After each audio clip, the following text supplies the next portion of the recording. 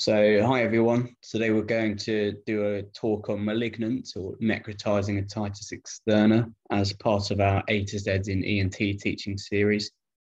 My name's Tom. I'm one of the head and neck junior clinical fellows working at UCLH at the moment. So in terms of what we're going to talk about, we'll talk about what malignant or necrotizing otitis externa is, some of the causes and risk factors, the pathophysiology, some of the complications that can come about from it, what to look for in your history and examination of patients presenting with this, some of the investigations involved, other differential diagnoses to consider, and treatment. So despite the name malignant otitis externa, it's not in fact a malignancy, but can behave like one, hence the name. It's more commonly referred to as necrotizing otitis externa nowadays for that reason. Other terms you may hear for it include skull-base osteomyelitis.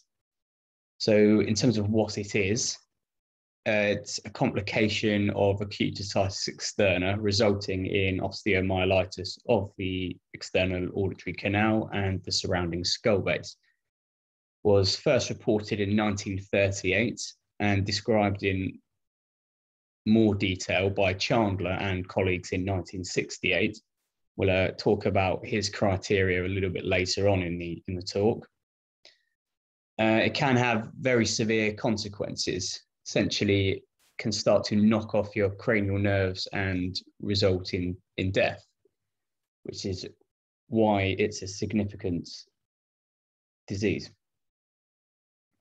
and needs to be treated urgently.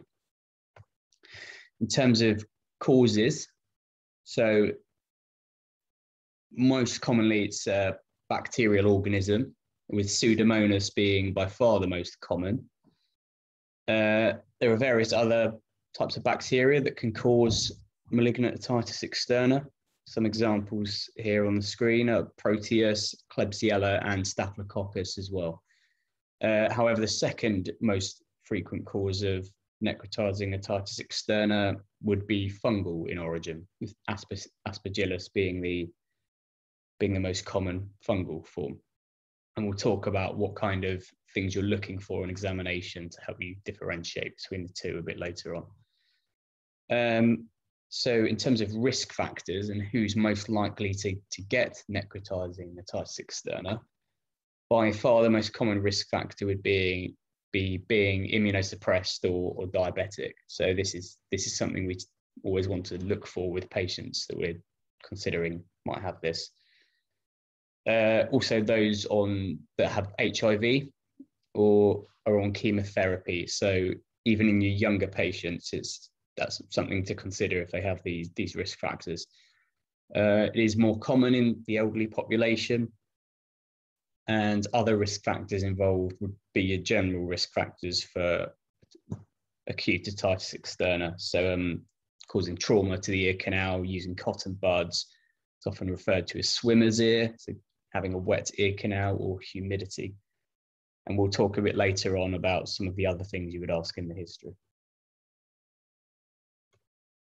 So in terms of the pathophysiology, so as I've mentioned, it starts with an acute infection of the external auditory canal that then spreads to bone erosion in the canal and in the skull base and into the surrounding tissue. As demonstrated in the picture in the bottom right-hand corner, in the external auditory canal, we have several small gaps in the temporal bone known as the fissures of Santorini. And it's via spread through these fissures that the disease spreads into the temporal bone, could begin bony erosions. It can then invade the stylomastoid foramen and the jugular foramen to start involving the cranial nerves, most notably the facial nerve, cranial nerves 9, 10, and 11. And it can rarely involve the hypoglossal nerve too. Subtemporal spread through the osteocartilaginous junction can also lead to spread to the parapharyngeal space, the TMJ, and to the masticator spaces. rarely can also lead to intracranial complications, including sigmoid sinus thrombosis to the jugular vein, and also erosion towards the carotid artery too, and spread of infection leading to cerebral abscess or meningitis. So there's some very severe complications that can result from this disease process. The mortality used to be much higher before the modern day treatments. It used to be in the region of about 50%. It's a bit better now. So I've already touched on some of the complications. So involvement of cranial nerves, 7, 9, 10, 11, and sometimes 12 as well. So as shown in the image below, so on the right-hand side, we've got a facial nerve palsy. On the right side of the face, no forehead sparing, hence its lowermost neurone. It's a complete ipsilateral paralysis of the facial nerve. Also touched on some of the intracranial complications that can arise from necrotizing otitis externa. Can have spread of infection causing meningitis or possible thrombosis or a cerebral abscess. Other complications might include recurrence of disease and mortality. So mortality is now in the region of 10 to 20%. It's still a significant number, but it is better than that 50% previously described. Things to look for in your history when you're seeing patients on the ward or in your treatment room clinic. So the main things that would point you towards a diagnosis of this are being non-responsive to initial therapy. So patients that are coming back in their second or third week treatment of otitis externa, and it's just not getting better. They've had several weeks, several courses of topical therapy with antibiotic and steroid drops. If the pain is out of proportion to the symptoms and the clinical findings, however, I have seen patients with confirmed necrotizing otitis externa that have tolerated the pain very well too, and really not been in that much discomfort. So it's all relative. Night pain is a characteristic symptom for necrotizing otitis externa, is the pain keeping them awake at night. They're likely to present with ongoing discharge in the ear, similar to an acute otitis externa, and similarly with hearing loss too, can have a conductive hearing loss. Other risk factors, as mentioned, so being immunocompromised and diabetic, start to ring some alarm bells and make you think, could this be NOE? And as mentioned previously, use of cotton buds causing trauma to the ear canal and swimmer's ear too. So this on the left-hand side is a table showing Cohen's criteria published back in 1967. And this can also be a very helpful indicator for what kind of things you should be thinking of with regards to a diagnosis of NOE. So the major signs include pain, discharge, exudate, edema, and stenosis of the canal. You can see all three of those just with acute otitis externa though. Granulation tissue in the ear canal, that should start ringing alarm bells about whether this could be in more bony erosion and a more significant disease process, making us think about NOE. A positive technetium scan. So we'll talk about the imaging involved a bit later on. And then some of the minor signs, Pseudomonas, after we've sent a bacterial swab off, it's come back as that. However, also the most common cause of acute otitis externa. We don't really use radiographs nowadays. Diabetes being one of the common risk factors, and old age, as mentioned previously. So in terms of your examination of these patients, so a thorough neurological and cranial nerve exam is very important. As mentioned, some of the complications with this disease process can be knocking off your cranial nerves. So to do a thorough examination here, including a neurological examination, since intracranial complications can also be seen with this disease process. Then you're going to want to move on to a more focused examination of the ear itself. So start by looking at the ear externally. Is there any soft tissue swelling pre-auricularly, post-auricularly? Is there any developing cellulitis of the ear, as shown in this top left picture here? Some pinna cellulitis. And then we're going to want to have a look in the ear. So first of all, touch the ear. Is exquisitely painful when pulling on the pinna or pressing on the tragus. However, you can also get these signs in Otitis externa too. In terms of otoscopy, most commonly you are going to want to have a look with a microscope, as this you're going to want to do some microsuction too. You may well see some canal stenosis or edema. It's not uncommon that the entire canal may be blocked off. You might not be able to see the tympanic membrane. You may have to put a Pope wick in. But as some of the pictures have shown here, so the third picture along shows some granulation tissue on the left side of that image. So that's highly suspicious for necrotizing otitis externa. Second picture here is showing edema and stenosis of the canal with some discharge. You can't see all the way through to the tympanic membrane. The canal is likely to be exquisitely sensitive when microsuctioning.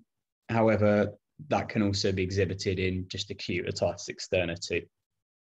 This bottom left picture here shows a more fungal type picture with the black spore-like findings on otoscopy.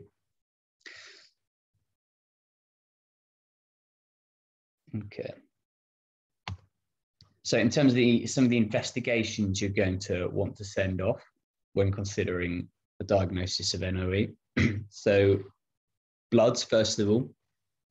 So what we wouldn't routinely take bloods from a patient with acute otitis externa, but once we're considering this diagnosis, you're likely going to want to admit the patient for further investigation.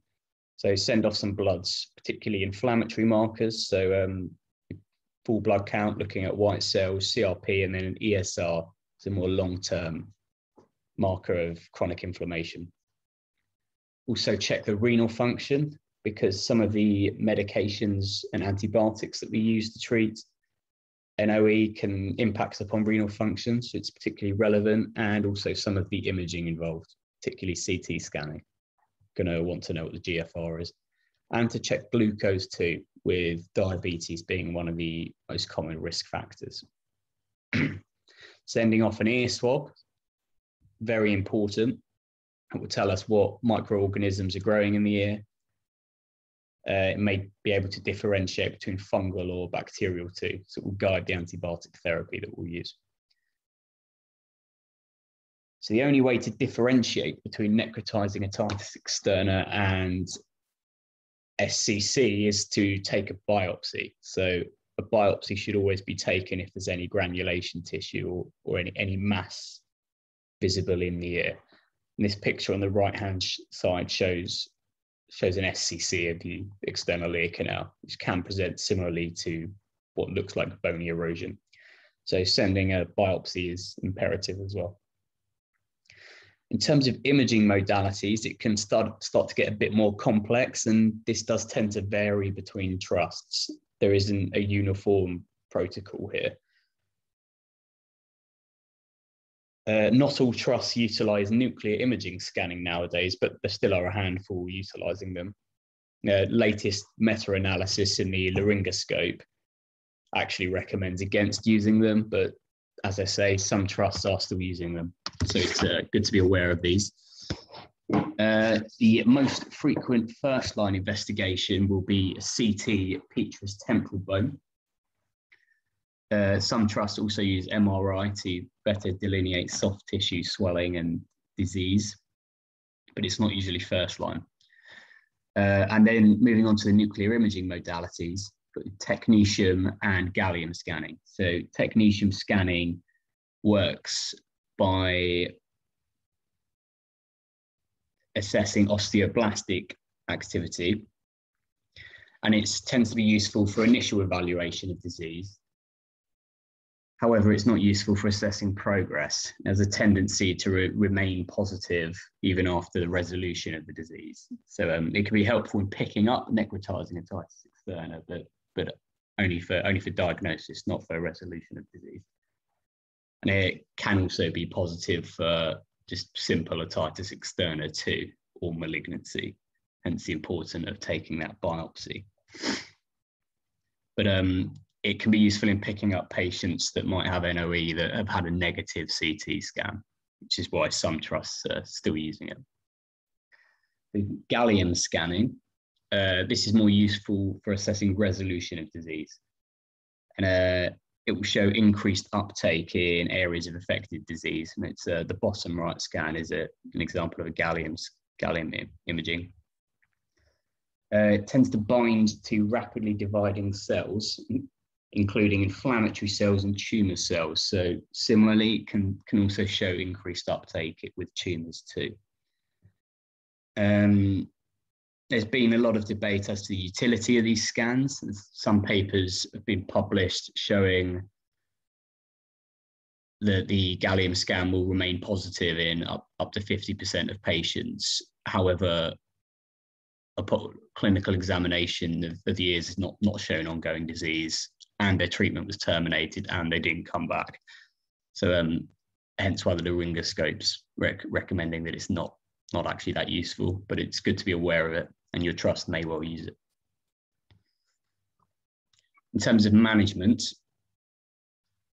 so the mainstay is going to be long-term antibiotic therapy, both topical with antibiotic and steroid ear drops, and long-term intravenous antibiotics. This will vary depending on the trust that you work in. Hence, discussions with microbiology will be important.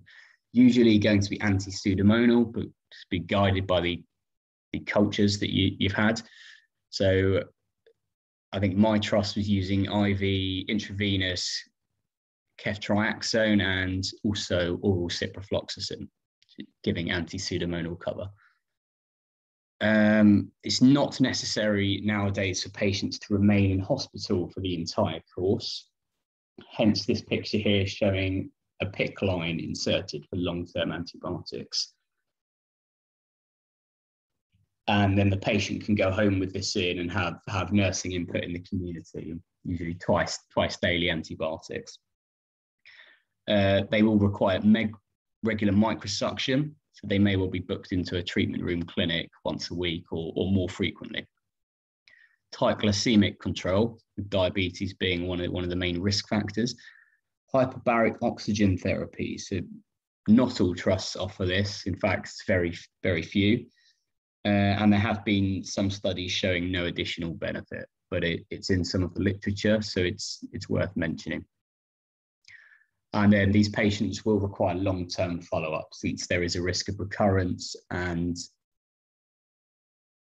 they need to be reviewed in clinic, usually by a registrar or consultant.